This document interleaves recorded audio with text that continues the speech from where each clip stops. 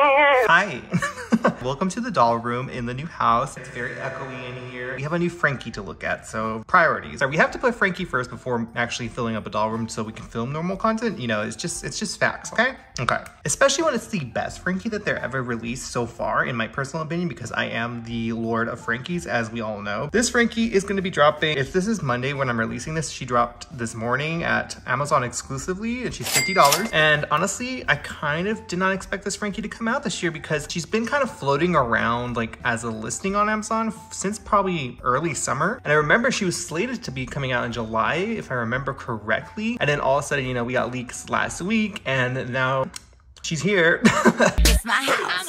And I was able to pre-order this Frankie early because they popped up on the little Monster High shop, and then you had to scroll all the way down and they were there. So I was able to get two. And I'm so excited. Frankie looks really good in this doll. It's called Stitched in Style, the little collection. It's probably just gonna be one doll. And the whole premise of this line is to like show you how like fashion is like being constructed. Like, if I'm correct, I could be like completely wrong with that. Basically, the whole construction element, like consider it like a fashion sketch almost, which is really, really cool. I still don't have a new intro. I don't know what happened to the old ones, but let's get into the box, shall we? So this Frankie's box is actually quite small. I think it's actually really comparable to that Ghoul-Luxe Ghoulia that came out earlier this year for Fang Club, which, by the way, what happened to Fang Club? Like, we've only gotten like one exclusive doll and like it's been like Z-lined ever since. But pretty much the box is just a nice little rectangular moment, and it says Stitched in Style up there in a foil print with some scissors and some chains. There's also some stitch work right here that also looks like little lines that you would see on like fashion garment. And even in the back, it's like draped fabric that looks like her exact dress. And on the actual box, it says Monster High in gray. And the background actually looks kind of like a work desk, which is really, really cool. Then on this side, it says Monster High in black in this blue looking fabric. This would actually be really cool as a wallpaper. That would have been cool for this. Then we get to the back of Frankie's box, and it says Stitched in Style Frankie Stein. And then if you want to pause and read the little back, you can. But there's also a nice promo picture of Frankie. See, this doll is an Amazon exclusive, but here is the barcode just in case anyone needs it for any kind of like databasing. But now with that out of the way, I'm gonna free Frankie off camera because I obviously don't have the ability to like do the like opening and stuff like that like I usually do because of no desk, and my tripod is literally a trash can right now. We're making it work, as you can tell. JK, we're gonna try doing this on the floor and opening her.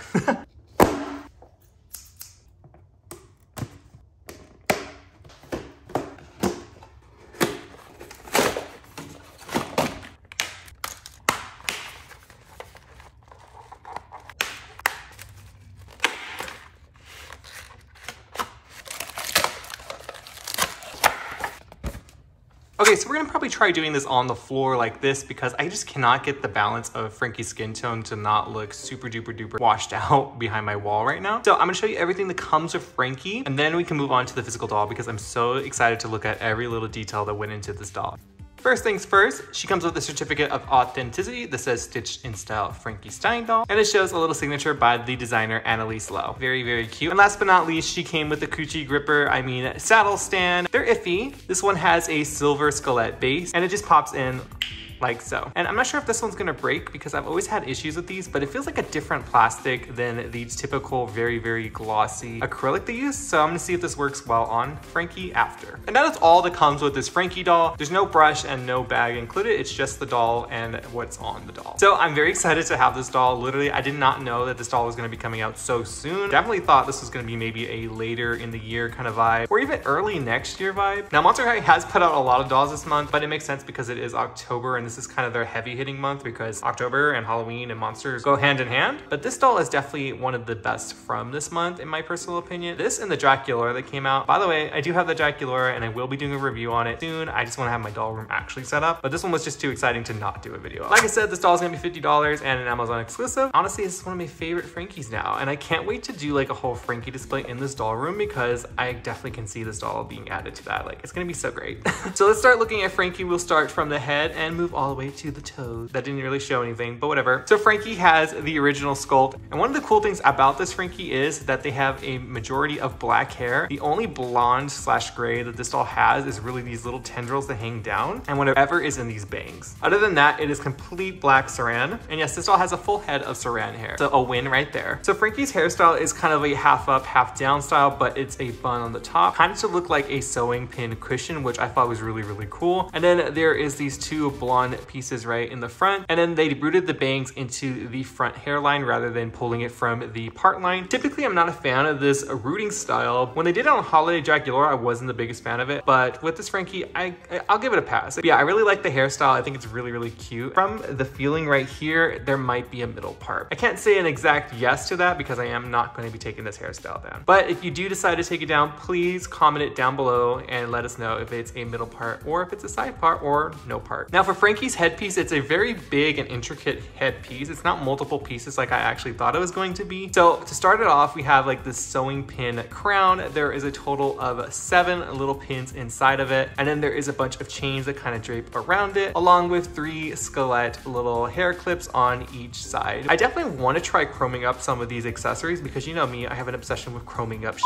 It kind of cages into the hair, and then there's some longer bits as well. We have some tools that you would see while sewing, and then there's one right here, and it's just really cute and very intricate. As for the earrings, they are like little sewing needles that look like they have maybe a piece of thread attached. They do look quite delicate, so be very careful with those. But yeah, let me know your thoughts on the earring and the headpiece down below. If we move on to Frankie's face, you can see it is the Haute Couture screening, but updated, and I think Annalise mentioned that on her story when she was going through all of the details about this doll. And I actually really like this face better than the Haute Couture face. I don't know, the Haute Couture face was kind of weird to me, but they've definitely upgraded Frankie's face since then, so I'm very happy that they did. So Frankie has their signature blue and green eyes, blue eyeshadow with gray at the top. They have a metallic gray lipstick on. As for the eyebrows, they actually look really, really nice, and it's kind of sad that they're being covered up by the bangs, but they're black and very arched, still thick. Mattel's in their thick eyebrow era. I'm gonna have to fix these bangs, but it's a whatever. And honestly, I've always liked Frankie with bangs, and I kind of really wish that they did more dolls with Frankie and bangs. Frankie still has their neck bolts and stitches. The bolts are just standard gray. They're not metallic like some releases have been in the past. But now if we move on to Frankie's physical outfit, you can see she's wearing this black leather bustier that has some white stitching on it, and it also has some mesh that goes around her neck, and it also ties in the back. I know a lot of people are gonna really like this piece for restyles. I think it really pairs well with the skirt because the skirt has a lot going on. So if they topped it too, I feel like it would have just been too busy. Before we get to the skirt, I want to show what's on Frankie's arm. It looks like it is barbed wired, and it's like this giant arm chain thing, almost like a big old bracelet, and it does split down the middle so the doll can still pose, so it is 2 separate pieces. The only way to get these off is if you just take the arm and the hand off, and they'll just slide off. For Frankie's big old skirt, we have a few prints that we've seen in the past before. So it's an asymmetrical kind of skirt, and you can see it looks like just like a bunch of fabric put together and, you know, in the construction phase of a garment. It's mainly the satin material that has Frankie's classic plaid print on it, and I think they mentioned that it's a newer, updated plaid print along with an original G1 flair to it, which I think is really, really cool. And you can see there is little stitch marks through it that are silver, and they're slightly shiny, and it just ruffles up into 3 sections right here. Then there's a really big skirt accessory that goes around it. It is all plastic, and it's sewn into place in certain areas, just so it stays where it's supposed to on the doll, but you can snip that off if you want to take it off. And there is a little peg right there, so you can take it off. So we have stitches here, some barbed wire there, and some chain here, and they all meet in the middle of the little skelet. And you can just really see how detailed this is, and I really am so tempted to chrome this up because I think that's gonna look so sick. You can see there's some safety pins right there. There's a little embroidery scissor down below, and it just goes all the way around. See that there's a little black piece right here, so it's not gonna be exposing Frankie in any way. The skirt doesn't have any Velcro on it. It is all elastic, so that just will slide on and off. And as you can see from the back, there is a bunch of tools. We have this electric blue one right here, and there's 3 layers of it. And then it seems like there's a black underneath it as well. And then even under the satin skirt, there's a darker blue right there, where you can see like all of the construction of the garment right there. But yeah, I've seen a lot of people compare this doll's skirt to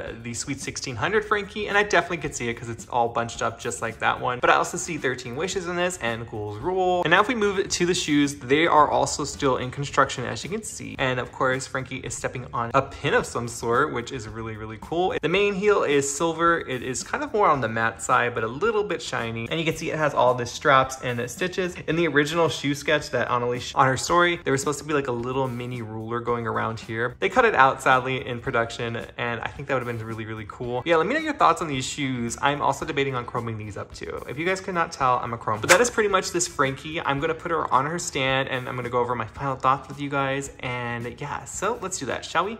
Okay guys, so I put Frankie on the Coochie gripper stand, and they actually stand really well on the stand because they have more of a platform to their shoes, so they're not really floating like typical Monster High dolls do when they have the stand. Also, don't mind the poor lighting. Like I said, I cannot get Frankie's face to look less shadowy right here, and I think it's because I'm like really on the floor and my lights can't get that low. So, you know, we're just working with what we got. Sorry if this review's been a little weird. Like I said, it's not in my studio. This is my studio, but it's a new one, so like I'm still getting used to it, and I have to pack it still, and that's why it's super echoey in here because there's barely anything in here. But Frankie's the first doll. Hi. I really love this Frankie, and I'm not just saying that because I'm a Frankie whore. I think everyone in the Monster High community can agree that this is probably one of the nicest Frankies that's come out in a while, especially considering that most people really did not like the Midnight Runway Frankie that came out earlier this year, especially because that doll was $75, and like considering the price point of this doll and it's quite the same quality, yeah, I agree.